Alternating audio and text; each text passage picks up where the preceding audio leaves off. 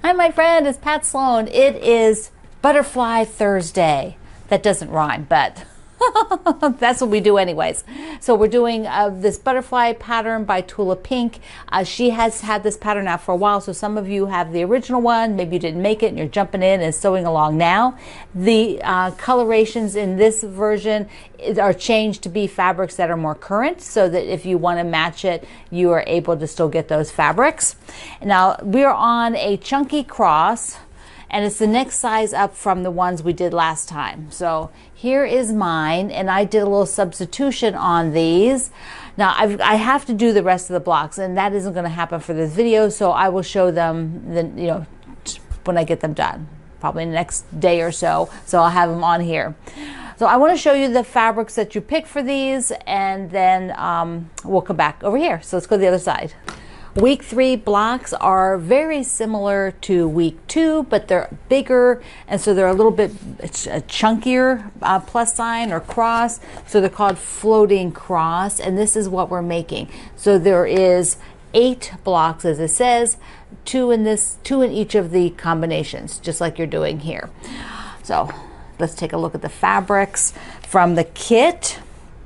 So I am referencing in the back. I find this the very easiest thing to do for this project is to just look at this diagram to match the fabric. It's very, very easy to do that way. So these two are using the exact same fabrics but in reversed positions. And so that is this combination, kind of a tomato, isn't that like tomato soup red? Love it, with this golden yellow. And then we have down here, we've got the blue. So we've got the blue block, and that is these 2 fabrics. That's the background. This is the cross from the same print, but in blues. And then the other is this yellow with orange polka dots again. So I like the orange polka dots, and you can see that particularly with the polka dots, it's really easy to see how it's repeated.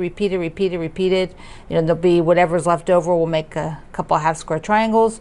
So, that is, you want to be really, don't overcut, just cut exactly what you need when you're doing that one. And so here are the 2 fabrics. Now this is where I think I might trade.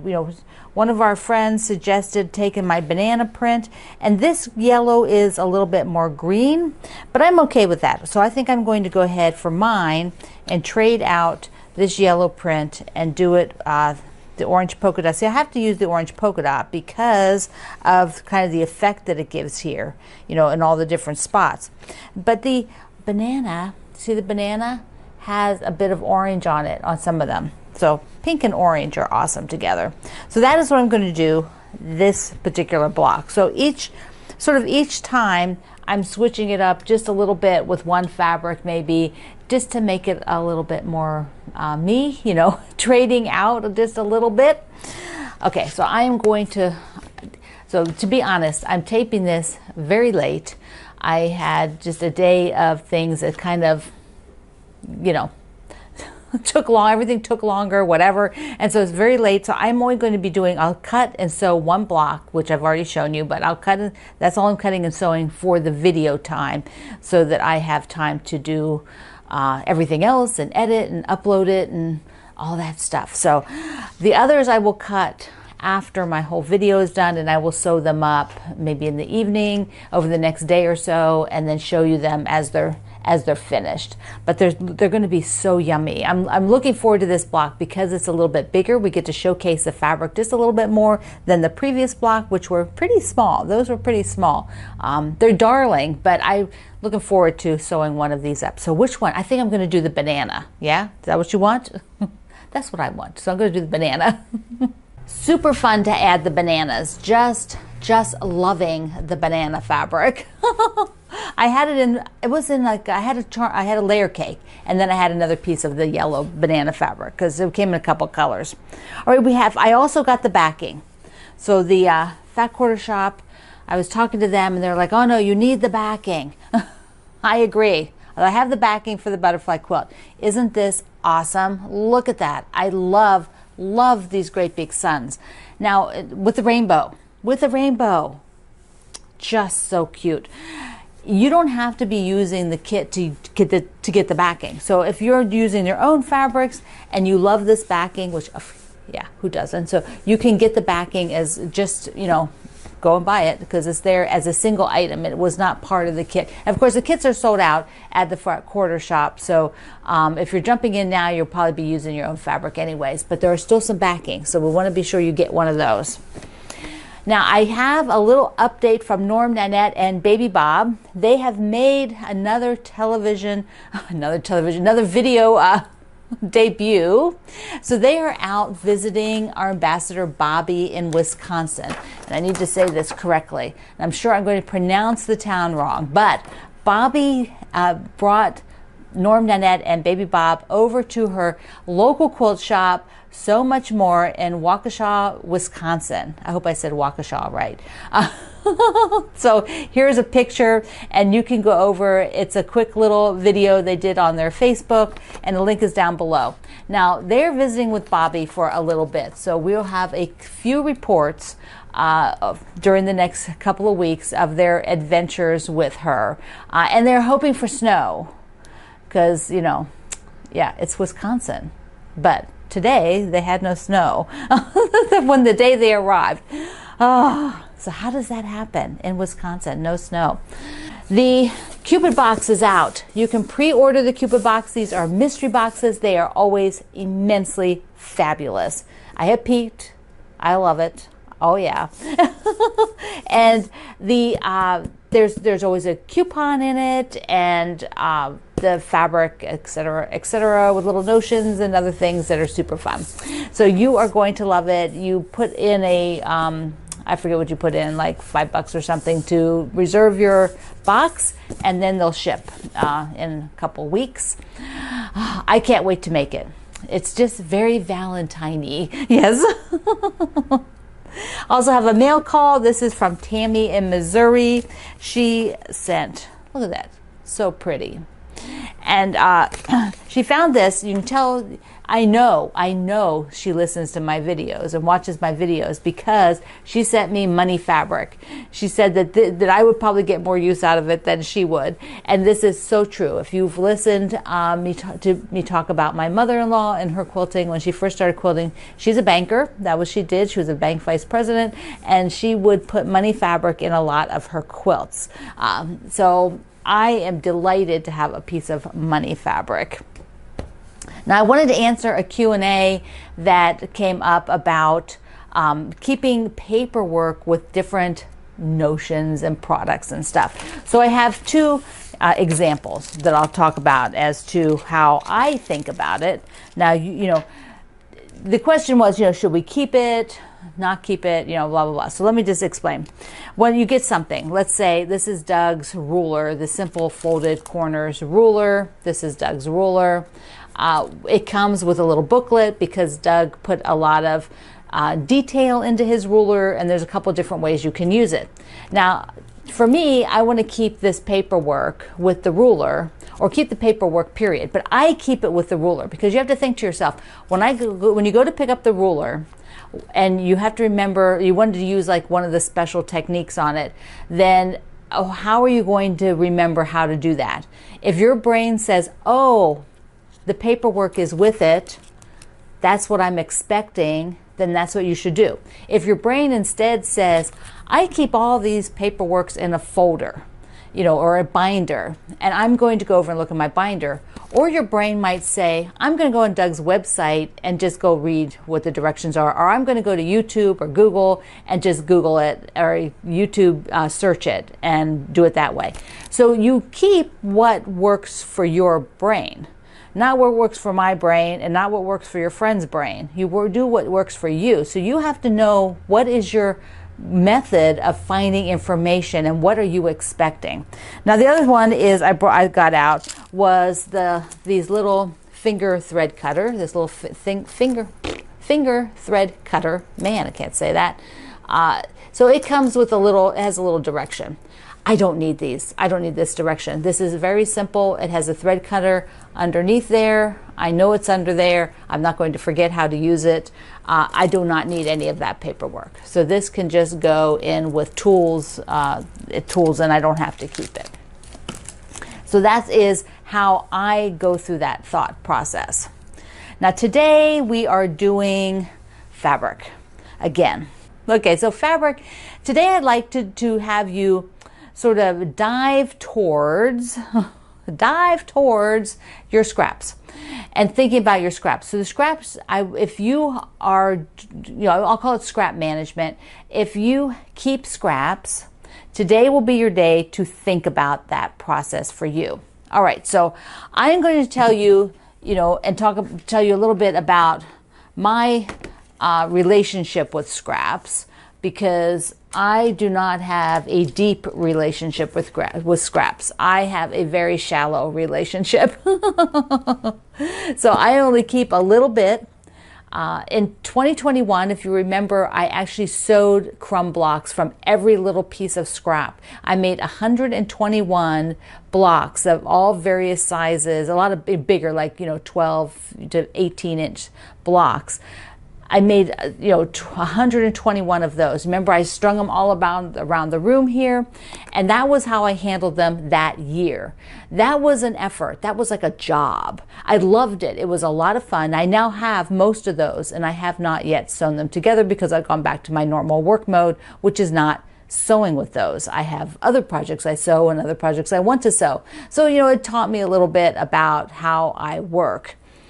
I work best with 2.5 inch squares. That is my go-to, and I really don't vary from that. I have 4 boxes, just 4 boxes of 2.5 inch squares, and once they get really full, I don't keep them anymore. I don't make another box. I just start trying to use them. So I'm sewing the aqua ones. You remember, I'm sewing these up. I'm doing the aquas right now.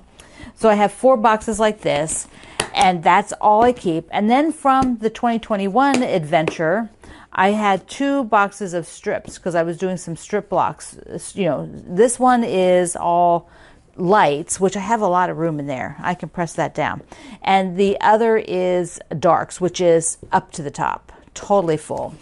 Now, scraps.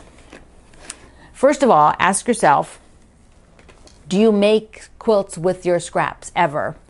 Are your scraps tidy, or are they look like an explosion happened?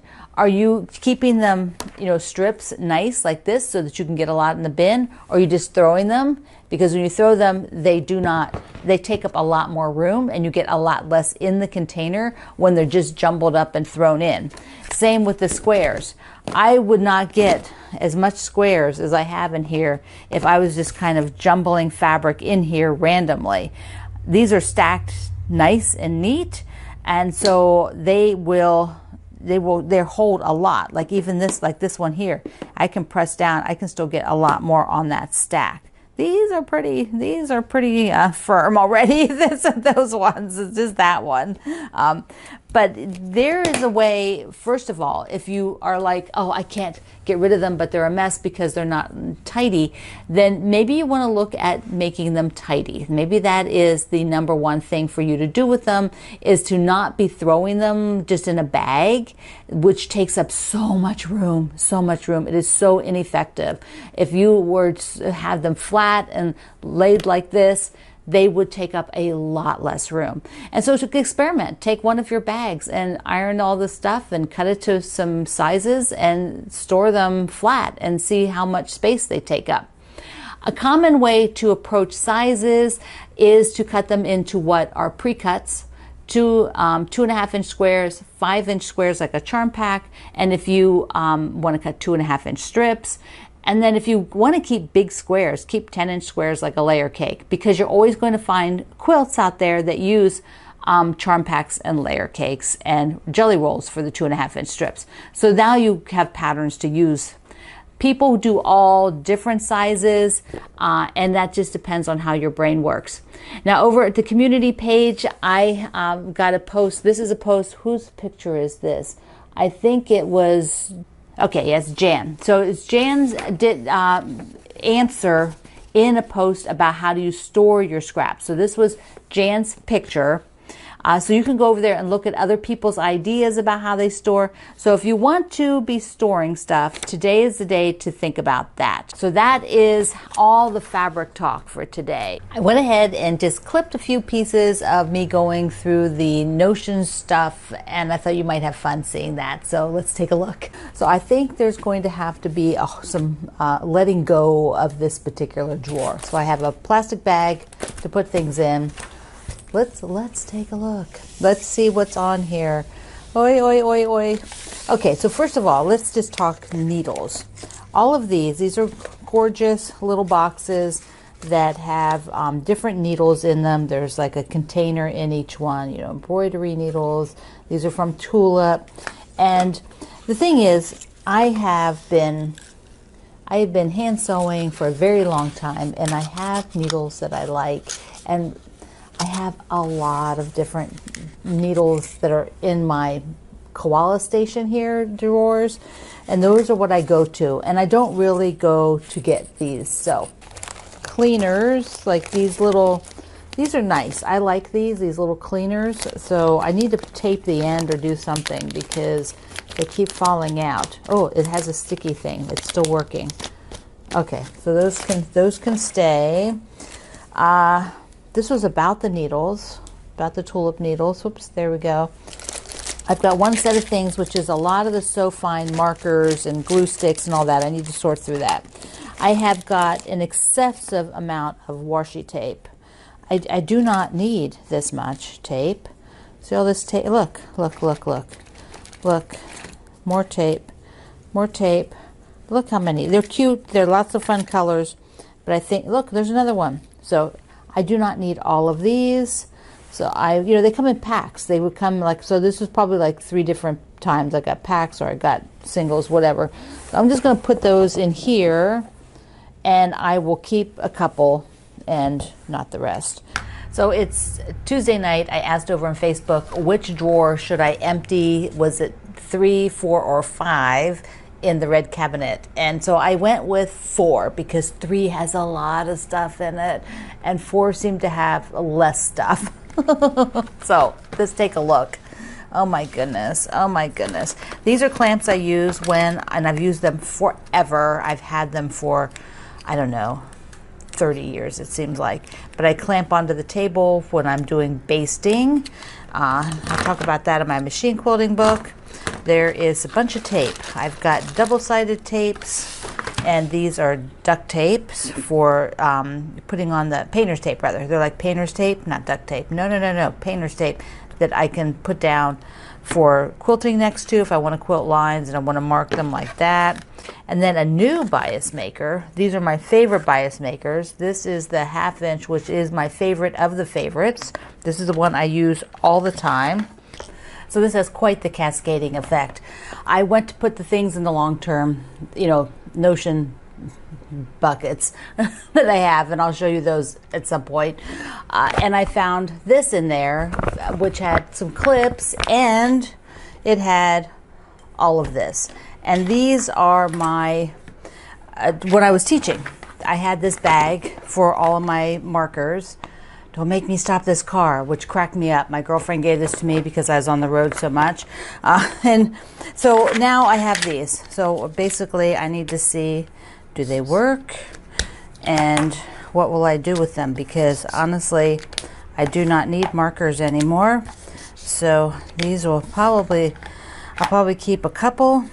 But okay, you get the idea.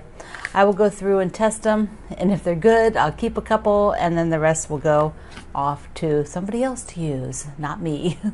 Also today, if you want to go over to Kendal Taylor's website, he is doing a giveaway, and it includes my a jelly roll, or a strip set, a 2.5 inch strip set of my fabric, Morrison Park. that's part of the prize, and some background fabric. And then I'm going to also be sending a digital copy of my pattern stitched, so somebody can make that up when they win. He is doing a giveaway when he hits his next level, subscriber level. So you want to be sure you go over there and subscribe. And he's also doing the Block Wednesday videos, which I forgot to mention in the video yesterday, but I did tell you in the website article. All right, Tula Pink's block. This is coming along, and it's so cheerful. I just want to leave it up there, all those bright colors. Also, get your backing, okay? Get your backing for the butterfly, and order your Cupid box so that you have a darling little quilt to make.